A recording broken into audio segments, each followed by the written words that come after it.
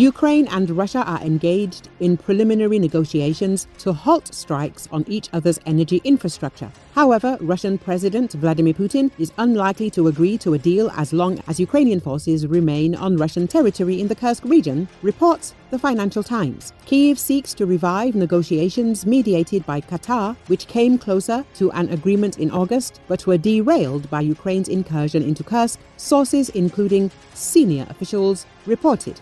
There's very early talks about potentially restarting something. There's now talks on the energy facilities, said a diplomat informed about the negotiations. According to the official, Moscow and Kiev have already reduced the frequency of attacks on each other's energy infrastructure in recent weeks as part of an arrangement reached by their intelligence agencies. However, according to a former senior Kremlin official, Putin is unlikely to agree to a deal until Russian forces drive Ukrainian troops out of the Kursk region, where they still control about 600 square kilometers of territory.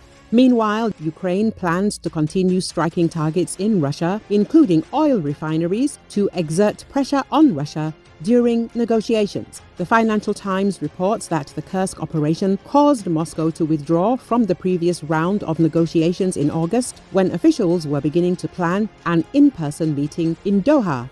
Qatar began acting as a mediator in these talks in June, following a summit in Switzerland to which Russia was not invited. 4 Ukrainian officials told the Financial Times that last autumn, Kiev and Moscow reached a tacit agreement not to strike each other's energy facilities.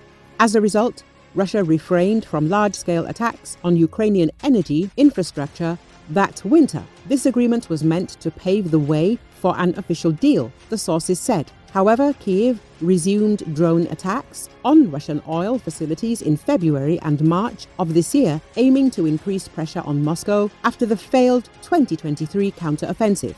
Despite warnings from the White House to cease strikes, Kyiv continued its offensive and Moscow concluded that the tacit agreement had been breached, sources told journalists. Subsequently, Russia escalated the situation by launching volleys of long-range missiles targeting power plants across Ukraine, including the Tripilska thermal power plant, located 40 kilometers from Kyiv, which was completely destroyed. According to the Financial Times, as part of the Ukrainian campaign that began in early 2024, at least 9 of Russia's 32 largest oil refineries have been damaged. According to the latest survey from the Razumkov Center, the number of Ukrainians supporting peace negotiations with Russia has increased over the past year. However, they are still far from a majority.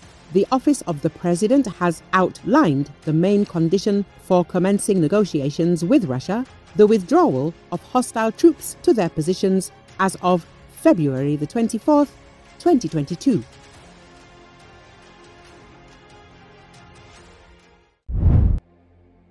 Israeli Chief of Staff Lieutenant General Herzi Halevi said on Tuesday that his country will once again know how to reach Iran if Tehran were to launch another missile barrage at Israel. If Iran makes the mistake of launching another missile barrage at Israel, we will once again know how to reach Iran, with capabilities that we did not even use this time, he said. Halevi made the remarks while visiting the squadrons that took part in the strike on Iran at the Ramon Air Base. Israel attacked military targets in Iran with pre-dawn airstrikes on Saturday in retaliation for the barrage of ballistic missiles the Islamic Republic fired on Israel earlier this month. It was the first time Israel's military has openly attacked Iran. The Israeli military said its aircraft targeted facilities that Iran used to make the missiles fired at Israel, as well as surface-to-air missile sites. How Iran chooses to respond to the unusually public Israeli airstrikes could determine whether the region spirals further toward all-out war or holds steady at an already devastating and destabilizing level of violence. In the coldly calculating realm of Middle East geopolitics, a strike of the kind that Israel delivered before dawn Saturday would typically be met with a forceful response. Doing so would allow Iran's clerical leadership to show strength not only its own citizens but also to Hamas in Gaza and Lebanon's Hezbollah, the militant groups battling Israel. Analysts say Tehran may opt to hold back for now.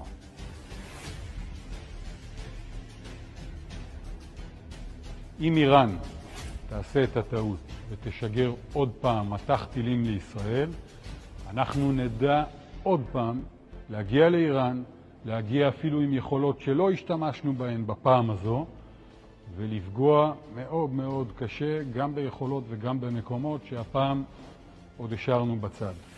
עשינו את זה מסיבה מאוד פשוטה, שיכול להיות שאנחנו נידרש לזה עוד פעם. לא סיימנו את האירוע הזה, אנחנו ממש במהלכו.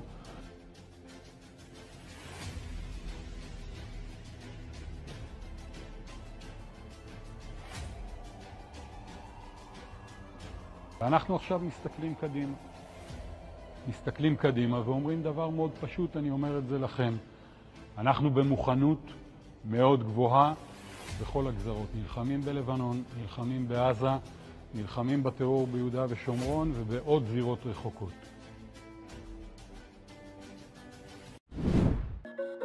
Israel destroyed 3 remaining Russian S-300 air defense systems in Iran during airstrikes on military targets in Iran last Saturday, the Wall Street Journal reported, citing American and Israeli officials.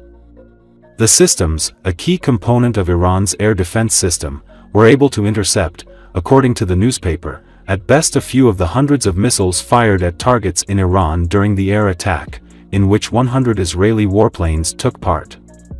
3 of the 4 systems supplied by Russia to Iran were destroyed during the attack. The 4th had been destroyed earlier. According to the U.S. Institute for the Study of War, one of the S-300 systems was located near the Tehran airport, while the other 2 were covering energy infrastructure facilities, an oil port, an oil refinery and a natural gas field.